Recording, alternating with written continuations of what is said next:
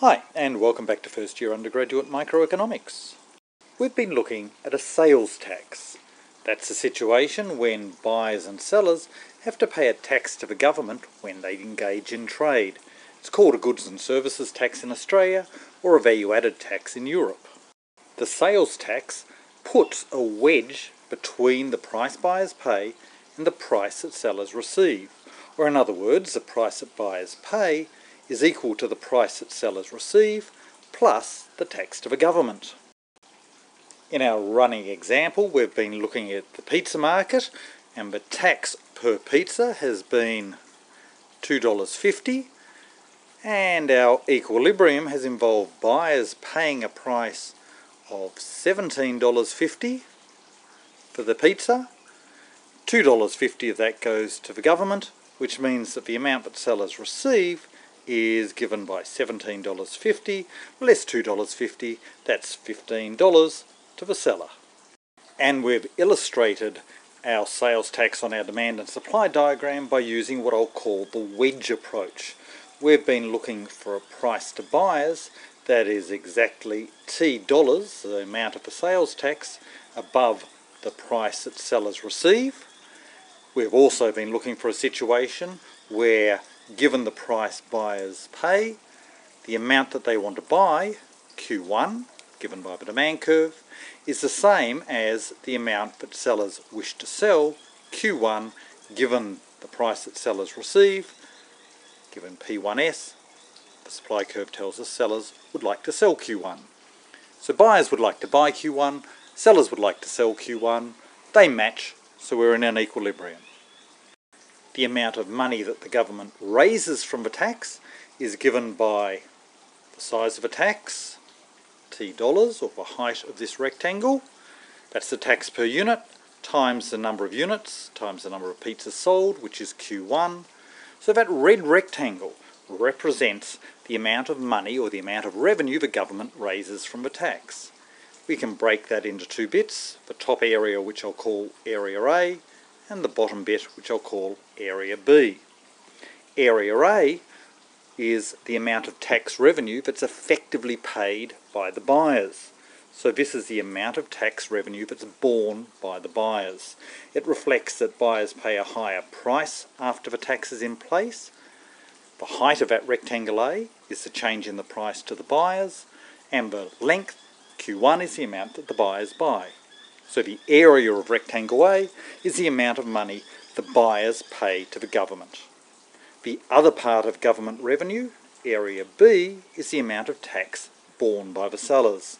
Sellers receive a lower price after the tax, and Area B is simply the reduction in the price sellers receive, that's the height of a rectangle B, times the quantity Q1.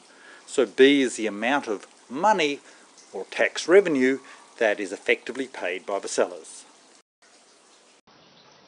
So far, to find the equilibrium under a sales tax, I've put a wedge between demand and supply.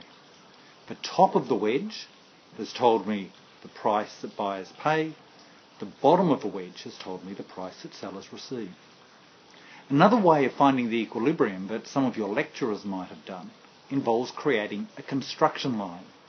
That construction line can be the same as the supply curve, except shifted up by T dollars, or the construction line can be the same as the demand curve, shifted down by T dollars. In this presentation, I'm going to show you how to find the equilibrium using one or other of those construction lines. Then, in the second part of this presentation, I'm going to show you what those construction lines mean mathematically. Now, if you don't like the maths, you can skip that part of the presentation, but if you're okay with the maths, it's useful to see exactly what those construction lines mean. Let's look at our first case. On this diagram, we've got our standard tax equilibrium. We've got the quantity of pizza on the horizontal axis, and we've got the price, or dollars, on the vertical axis. We've got a price that buyers pay, P1B, and that price is exactly T dollars above the price that sellers receive, P1S. Given P1B, buyers would like to buy Q1. Given P1S, sellers would like to sell Q1, so we've got an equilibrium. I've also drawn on it this construction line, which I'll call S plus T. It's called S plus T because it's exactly T dollars above the original supply curve. So that arrow there is exactly T dollars in height. So the construction line S plus T is just identical to the supply curve, except moved up by exactly T dollars. Now the benefit of creating this construction line is that if you look at where S plus T, our construction line, intersects the demand curve D, notice that where that occurs is exactly the price that buyers pay. So we can use our construction line, the intersection of our construction line and our demand curve, to find one of our prices, the buyer price. Given the buyer price, the demand curve tells us the equilibrium quantity, Q1, and then we can work out how much sellers receive by going from Q1 back up to the supply curve. That will tell us the supplier's price, P1S. So this construction line, S plus T, which is the supply curve shifted up by exactly T dollars, is a useful way of finding our equilibrium. On this diagram, we show how to find our equilibrium using a different construction line. This construction line is labelled D minus T. Why? Well, the construction line is exactly T dollars below the demand curve. So we get our construction line by shifting our demand curve down by exactly T dollars. Notice that where our construction line, D minus T, intersects our supply curve, that's this point here, that gives us the price sellers receive. So our construction line helps us find one of our prices.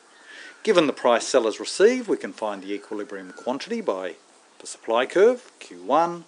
Given the equilibrium quantity, we can find out the price that buyers pay by going up to the demand curve, going across. That tells us the other price, the buyer price. So this construction line, D minus T, is a useful shortcut to find our equilibrium. One word of caution: if you use these shortcuts, make sure you only use one of the construction lines. Either use S plus T or use D minus T. Don't use them both, otherwise you'll get it wrong. Now to the mathematics. What do these construction lines actually mean? Let's think about S plus T first. Note that when we draw our supply curve, we're actually drawing the supply curve as a function of the price sellers receive. Similarly, when we draw our demand curve, we're actually drawing it as a function of the price buyers pay. Now, when there was no sales tax, so the price sellers received was the same as the price buyers paid, we didn't have to worry about this. We just talked about supply as being a function of the price and demand as being the function of the price. But with a sales tax, we've got two prices, so we have to remember which function depends on which price. The supply curve is a function of the price sellers receive. The demand curve is a function of the price buyers pay. Well, what if instead of thinking of dollars on the vertical axis, we actually explicitly think of the vertical axis as measuring the buyer price? Well, in that case, our demand curve, as a function of the buyer price, it doesn't change. The demand curve as drawn is a function of the buyer price. But the supply curve, as we've drawn it here, is a function of the price sellers receive. If we wanted to draw the supply curve as a function of the price buyers pay, we would need to shift the supply curve up by exactly the T dollars of the tax, the T dollars that separates the price suppliers receive from the price buyers pay. So what this supply curve, this S plus T, actually is it's the supply curve drawn as a function of the price that buyers pay. So if we think about our vertical price as being the buyer price or the price buyers pay, then we would have to change our supply curve. It wouldn't be this line down here because that's a function of the price sellers receive. It would be this higher dotted line, which is the function of the price buyers pay, where demand as a function of the price buyers pay, intersects supply as a function of the price buyers pay. That intersection, well, that gives us the equilibrium price that buyers pay. The same holds for our other construction line. Here we've got our normal supply and demand curves. They're functions of, well, supply is a function of the price sellers receive, demand is a function of the price buyers pay. But what happens if on our vertical axis, rather than just thinking of dollars, we want to think about it as the price to sellers, the price sellers receive? Well, we wouldn't need to change our supply curve because that is a function of the price sellers receive. But we would need to change our demand curve because it's a function of the price that buyers pay. To come up with our demand curve as a function of the price that sellers receive, we would need to shift our demand curve down by exactly $t, the $t that separates the price buyers pay and the price sellers receive. We would need to shift our demand curve down by $t at every quantity. So we can think of our construction line D minus T as simply being the demand curve not as a function of the price buyers pay, but rather the demand curve as a function of the price sellers receive. Now, where supply as a function of the price sellers receive intersects demand as a function of the price that sellers receive, that's given by this point here, and that gives us our equilibrium price that sellers receive. Given this one price, we can then work out our equilibrium quantity and we can work out our other price. Now, personally, I prefer to use the wedge approach, the approach I've used in the earlier presentations, because that allows us to just keep price or dollars up on this vertical axis, and we can consider both buyer and seller prices on the same diagram.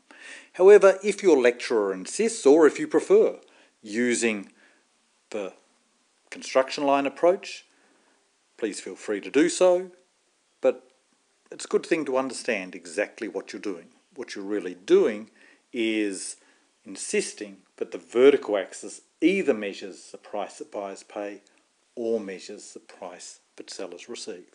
There's nothing wrong with that, but it's good to know what you're actually doing. Thanks for listening.